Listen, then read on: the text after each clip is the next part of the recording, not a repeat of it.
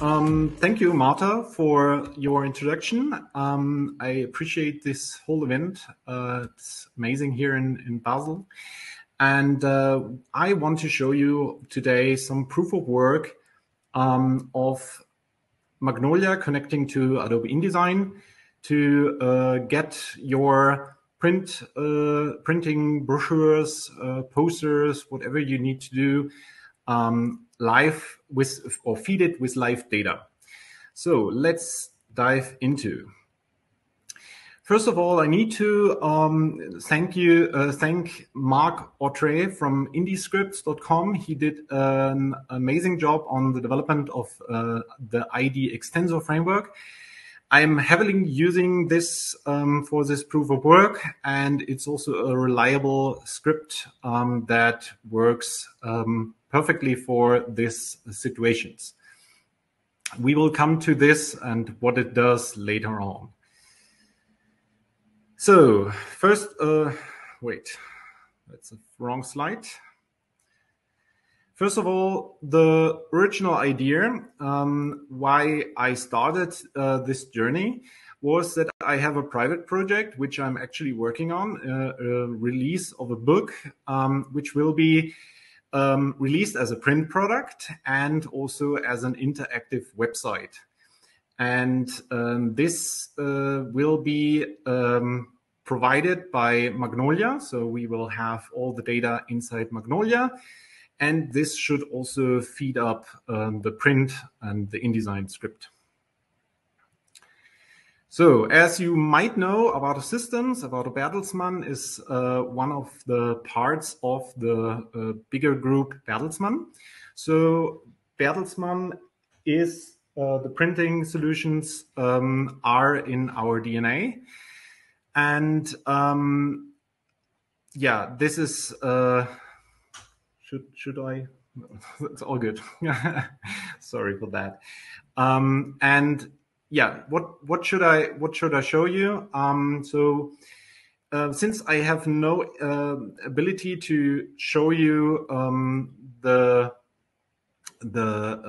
actual project and the data behind it, I thought it makes sense to prove my work with an online ticket shopping solution, which has a website, and they want to print out posters for their concerts.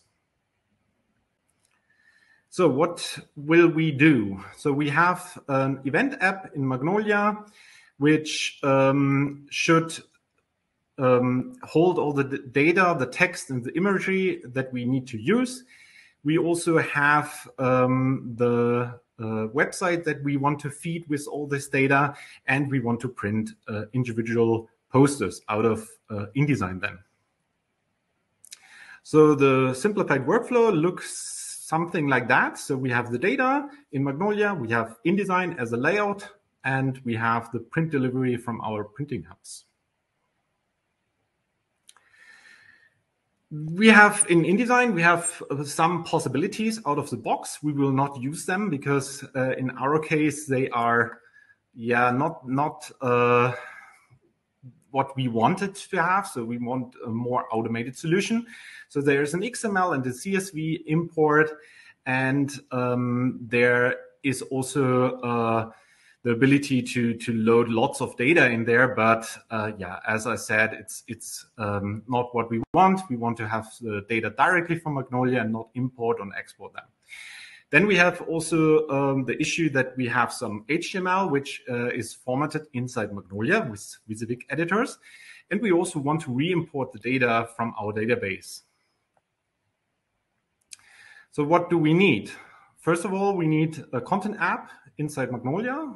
This is the events app that will hold the data, the imagery, and the text. We need a delivery endpoint, which is quite standard in Magnolia. And we need the ID extensor framework, which makes it possible to get JSON data for InDesign, to get images from the web. And this is just the helper utility we need. In InDesign, we need a script. The script is based on ExtendScript. That's kind of JavaScript-based syntax. And then we need also an dialog where you can select your actual event, and you want to have the full formatting of the HTML that you get. So let's see it in action.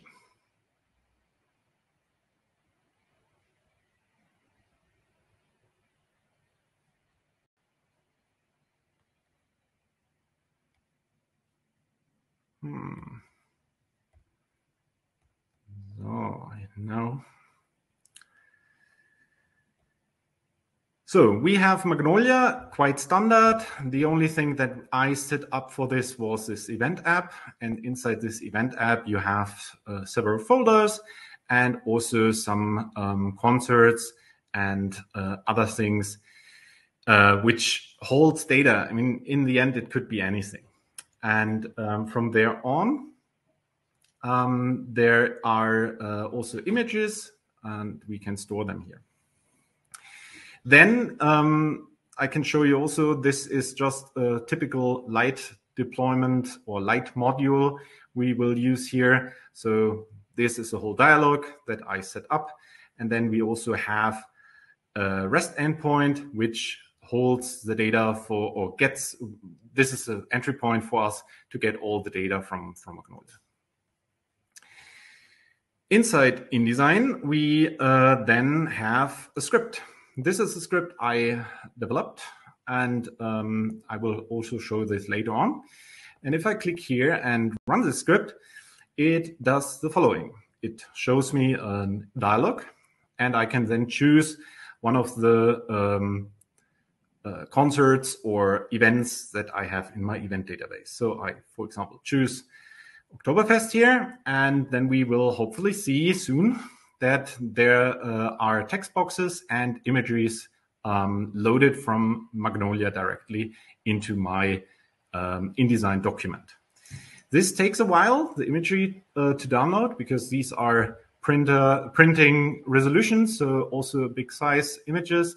And you see now we have all the content that we need, and we can also get all the data from an existing document. For example, here, this is the same. I built this up as a quick preview with a little bit of more design work. And what I also can do, I can run the script and select another event, for example, this Elvis Festival. And this will then load all the data into the current developed and layouted poster. And also it can deliver this to the website. So also this takes a while, but after a while, you see automatically that all this imagery and text are also changed. And also the HTML, which we will have here, you see already that this HTML is formatted. So you have italic fonts and bold fonts here. And this will the same for the new image, which hopefully loads. It takes really long, actually, but now we have it. So here you see as well, we have all this imagery, we have the text and so on. So for the text, I use some tricks here, because inside InDesign, you have the ability to use grep functions to make it possible to identify certain HTML tags and then create specific bold italic fonts for that. So you have a bit of layouting here as well, so you can always change it if you need this. Also change the font or anything else is no problem. So let's get to the script. Let's see. So we have a simple script. This loads all the data from Magnolia here. Then it creates a dialog. It will show the dialog. It prompts me this whole list.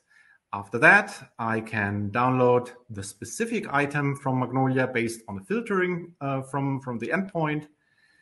And from there on, I'm loading all the boxes here, set the boxes, add an image, add all the frames and the text inside.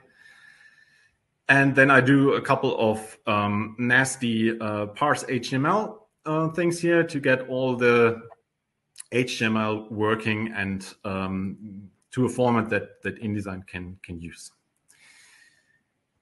And from there on, we go back to the presentation.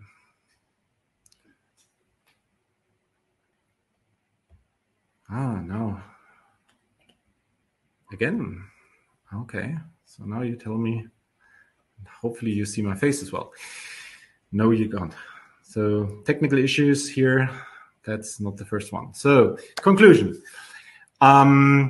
We have tested that it works to get the whole workflow done.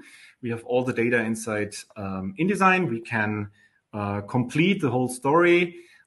We have the ability to extend this whole solution with more filtering functionalities or additional content inside InDesign or inside Magnolia. And hopefully with that, we can also try to reduce the amount of copy pasting from one database to another. That's it, I think. Hopefully that everything works. If you have any questions, you can always contact me, or in the later Q&A session at, what was the date? 3 p.m. 3:50. You can ask me anything about that. Thank you.